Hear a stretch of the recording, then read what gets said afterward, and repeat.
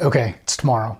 It was a little bit of a joke. You can see I'm wearing the same thing I was wearing yesterday, and it's really only been about a minute since I ended that last recording.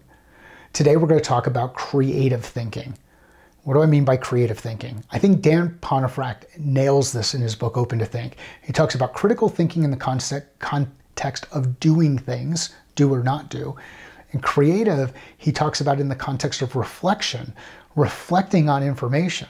So think of that scenario where you're trying to figure out what's the best way to approach a situation, the best way to solve a specific problem. You can take a critical approach, make some decisions and move things forward, but I would actually challenge you to take a more creative approach to the way that you think about solving that problem. How have other people solved the problem? What ways have you solved for that problem in the past?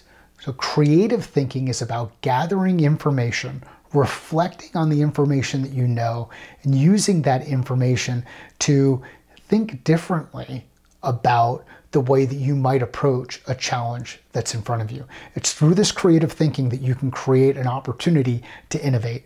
We as sales professionals, we as human beings can apply critical thinking, yesterday's topic, and creative thinking in the right places to help ourselves make better decisions, take action, and move things forward. Thank you.